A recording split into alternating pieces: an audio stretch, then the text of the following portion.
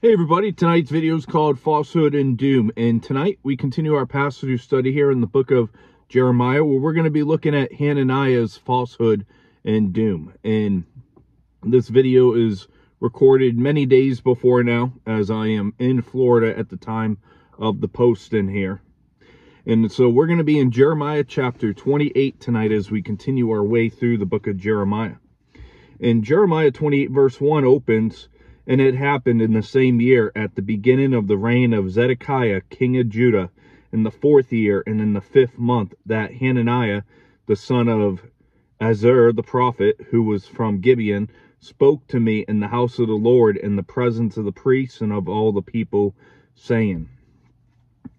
So, in verse 1, when we see the 4th year, that would be speaking about 593 BC, and Hananiah was one of the several by this name in scripture, and in this case he was an enemy of God's true prophet, and he was distinct from the loyal Hananiah that you find in the book of Daniel chapter 1 verse 6. So when you see Hananiah, don't get him mixed up with the one in Daniel. And Zedekiah's reign began around 597 BC, and we saw him in our last chapter as well.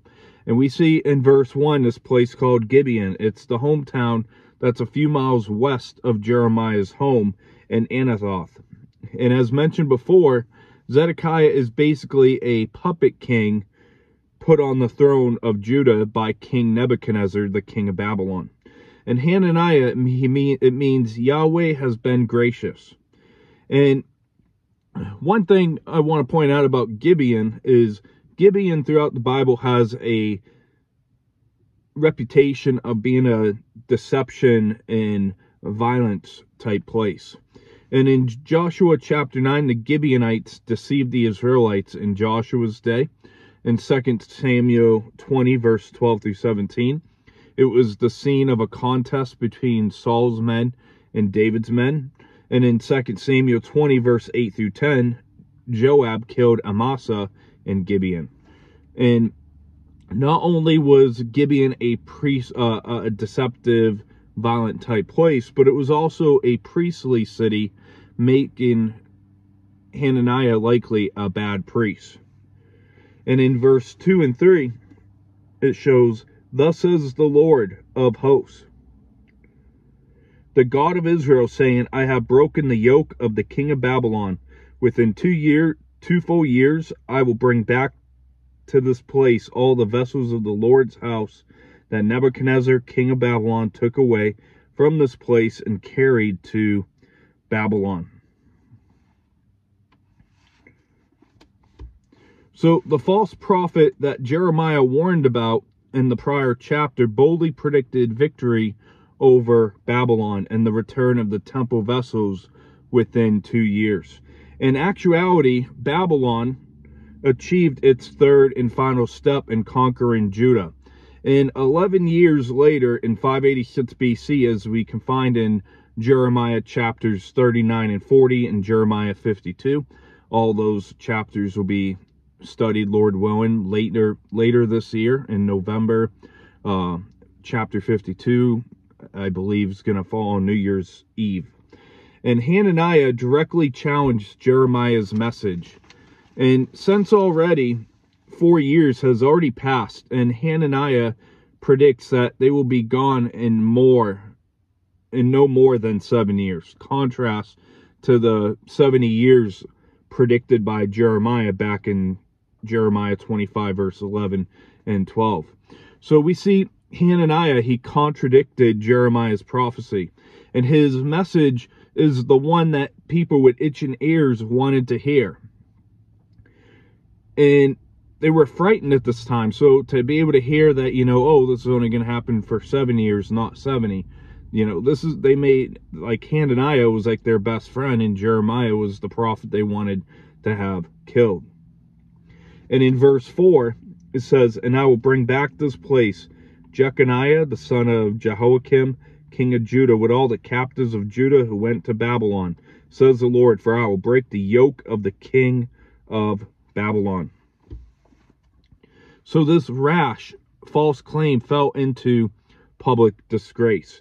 And Jeconiah soon was taken to Babylon in 597 BC, and he would live out his years there and not return to Jerusalem, as we're going to see New Year's Eve in not Zechariah, but the book of Jeremiah, chapter 52, verse 31 through 34. And other captives either died in captivity or they didn't return until 61 years later. So we see that they both spoke in the name of the Lord. Hananiah spoke in the name of the Lord, and Jeremiah spoke in the name of the Lord. But what we see is that they're not both true prophets. Either one of them is going to be a false prophet. And it seems, as I mentioned, that both cannot be right.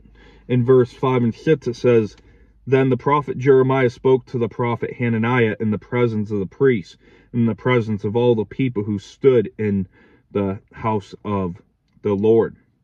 And the prophet Jeremiah said, Amen. The Lord do so. The Lord perform your words, which you have prophesied, to bring back the vessels of the Lord's house, and all who were carried away captive from Babylon to this place."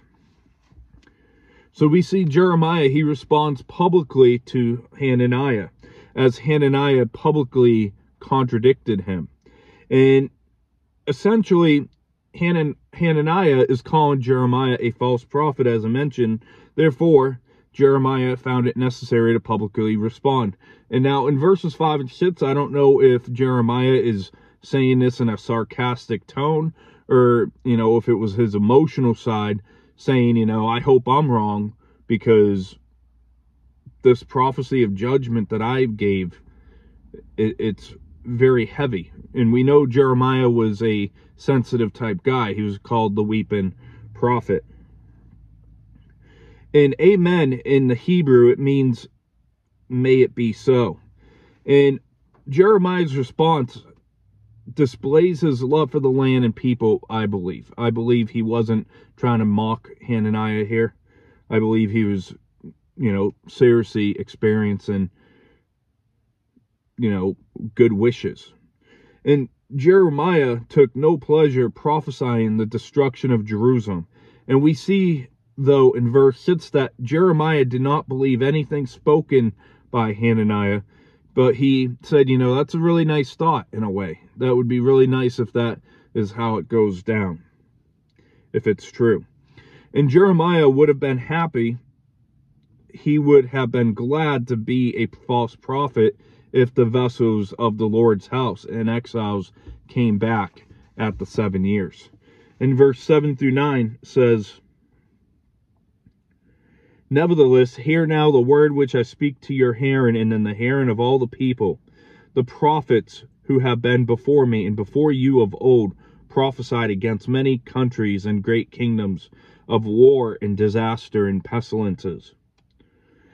As for the prophet who prophesies of peace, when the word of the prophet comes to pass, that prophet will be known as the one whom the Lord has truly sent."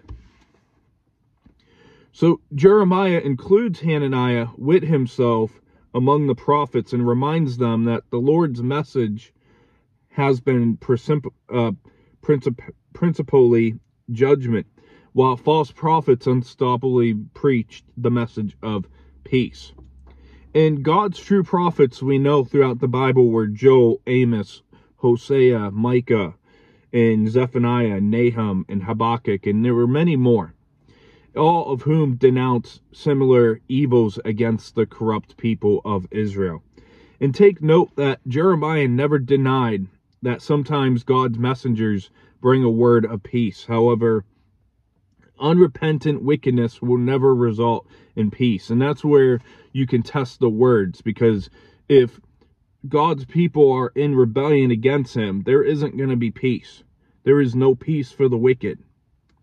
So when you get these knuckleheads that want to be, 2025, God is going to give the United States prosperity, peace, so on and so forth. And, I hear these modern day prophets say this stuff about America. It seems almost like every year come right about, this time of year going in December.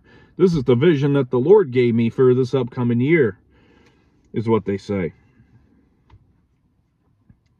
And so verse 10 and 11, it says, Then Hananiah the prophet took the yoke off the prophet Jeremiah's neck and broke it.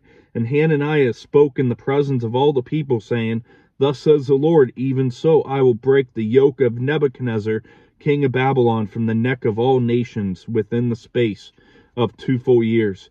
And the prophet Jeremiah went his way. So this phony prophet in foolishness removed the object message from the true spokesman and broke it as a sign of his own prediction coming true. And he broke Jeremiah's yoke, and we see that Jeremiah doesn't immediately respond, since as a true prophet, he needs the Lord's authorization to speak. And Hananiah really believed his prophetic word was from God, as he was sincere and invested in the message, but none of that made it true. It doesn't matter how sincere or invested one is. If you speak a lie, it's a lie. And in verse 12 through 14, now the word of the Lord came to Jeremiah after Hananiah the prophet had broken the yoke from his neck of the prophet Jeremiah, saying, Go and tell Hananiah, saying, Thus says the Lord, you have broken the yokes of wood, but you have made in their place yokes of iron. For thus says the Lord of hosts, the God of Israel, I have put a yoke of iron on the neck of all these nations, that they may serve Nebuchadnezzar, king of Babylon, and they shall serve him. I have given him the beast of the field also. So Jeremiah apparently left the meeting, and later God sent him back to confront the liar, likely wearing the yokes of iron, which Hananiah could not break, to replace the yokes of wood, and to illustrate his message. And Hananiah's symbolic act cannot frustrate the Lord's will. God's will come to pass regardless of man. And Hananiah dramatizes Judah's resistance, which will only make it more inevitable servitude harsher. And the yokes of iron can be understood as God's stricter punishment upon his people. And the yokes often may be expressed in sinful habits that we allow to enslave us. And yokes are instruments of servitude. Their proposed rebellion against Nebuchadnezzar would fail, and that they would serve them, and Nebuchadnezzar's dominion would be so complete that he could rule over the beast of the field. In verse 15 through 17, to finish the chapter here, says, Then the prophet Jeremiah said to Hananiah the prophet, Hear now, Hananiah, the Lord has not sent you, but make this people trust in a lie. Therefore, thus says the Lord, Behold, I will cast you from the face of the earth. This year you shall die, because you have taught rebellion against the Lord. So Hananiah the prophet died the same year in the 7th month. So Jeremiah did not have such kind words here for Hananiah at the end of chapter 28. And Jeremiah told Hananiah that God did not approve of his message, that God did not speak through him, and that he was guilty of encouraging the people to trust in a lie, even to rebel, and that God would require his life that very year in 597 BC. And the true prophet's words was authenticated by Hananiah's death within 2 months. And we see Deuteronomy 13:5 here comes to life. And I'm going to go back to the Old Testament here to read the verse real quick. So Deuteronomy 13 verse 5. It says here, But that prophet or that dreamer of dreams shall be put to death, because he has spoken in order to turn you away from the Lord your God, who brought you out of the land of Egypt and redeemed you from the house of bondage, to entice you from the house let me step back. Who brought you out of the land of Egypt and redeemed you from the house of bondage, to entice you from the way which the Lord your God commanded you to walk.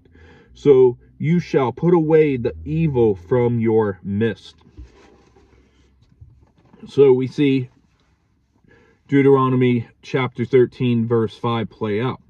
And so to wrap up tonight's video, we look at Babylon. We look at the broken yokes and the wooden yokes and the iron yokes. And we see the Hananiah contradicted Jeremiah. And in verse 5 and 6, it showed Jeremiah responded with an amen. In verse 7 through 9, Jeremiah responds by defending his prophetic ministry. Verse 10 and 11, we see the broken yoke. In verse 12 through 14, shows us the yoke of iron is to replace the wood. And one thing that we should understand about God's discipline is that if we don't respond to God's discipline, if we resist God's gentler discipline, aka the yokes of wood, we risk facing the yokes of iron. We risk a harsher chastisement upon ourselves, and it will be much more unpleasant. In Matthew 11:28 through 30, and when we're under chastisement, the best thing we can do is this: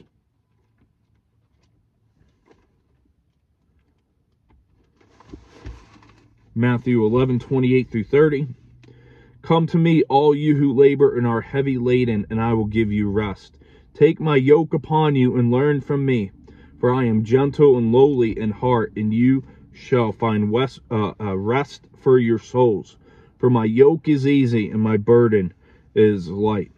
And so it is better for us to surrender the yoke of Jesus Christ. We need to turn to Christ. We need to embrace him as our everlasting Father, our loving Savior. And the chapter, it ends with the word of Hananiah. And we will see in Nexus, we'll be looking at the letter to the captives, and I'll let you know when that video will be uploaded. God bless, and I hope that you have a great rest of your evening.